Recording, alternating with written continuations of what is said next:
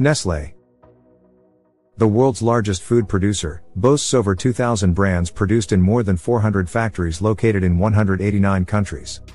The company annually amasses around $100 billion in sales from an assortment of products, such as Perrier, Espresso, Coffee Mate, Hot Pockets, Kit Kat, Crunch Bars, Trader's Ice Cream, Power Bars, L'Oreal, Purina, making it virtually impossible to avoid using one of their products throughout life.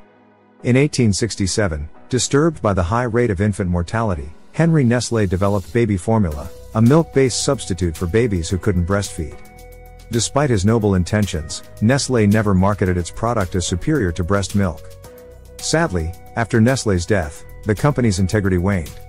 During the 1970s, cigarettes enjoyed peak popularity, partly due to skillful and deceptive advertising campaigns. Borrowing from this playbook, Nestlé executed an equally misleading campaign to peddle its baby formula. By way of compensated doctors and deceptive advertisements, Nestlé convinced the public that formula was superior to natural breast milk, a claim that couldn't be further from the truth. But their deception didn't end there. Nestlé hired hundreds of saleswomen in Africa and Asia, dressing them as nurses to propagate the false benefits of baby formula in local communities. These saleswomen, at Nestlé's discretion, offered formula samples to nursing mothers. These samples lasted just long enough for mothers to stop producing milk but not long enough to sustain the baby until weaning. Consequently, when the samples ran out, mothers no longer capable of nursing were forced to buy more formula from Nestlé. However, many of these women couldn't afford formula or the milk it was intended to be mixed with, so they diluted it with water. In areas where education, particularly for women, was lacking, many women didn't realize the water they were providing their babies was often contaminated. This led to the death of millions of infants due to contamination and others growing up nutritionally deficient. In 1978, Nestlé executives were summoned before the United States Senate to explain the infant deaths associated with their formula. But like most corporations, it refused to take responsibility for how mothers prepared the baby formula. They weren't entirely absolved, though. In 1981, new regulations were enacted in the United States, making it illegal to compare breast milk to formula, which was Nestlé's entire marketing strategy. Did this lead Nestlé to cease their formula campaign? Certainly not. They simply shifted the majority of their operations to Asia and Africa. While women and babies in these developing countries suffered the most, doctors worldwide were paid to give new mothers free cans of Nestlé baby formula. This often led to babies never developing a taste for natural breast milk, the healthier and free option. Nestlé continues to spread lies about its formula even though the American Pediatric Association, the World Health Organization, UNICEF, and others insist that breast milk is always better if available. The World Health Organization estimates that the worldwide elimination of baby formula could save approximately 820,000 children's lives annually. When you consider this, even briefly, it's heartbreaking that this company is still allowed to aggressively market baby formula, when we know the potential harm it can cause babies. Of course, there are valid reasons why a baby may not be able to breastfeed or a mother might not be able to provide breast milk. I'm certainly not arguing that formula should be eradicated entirely.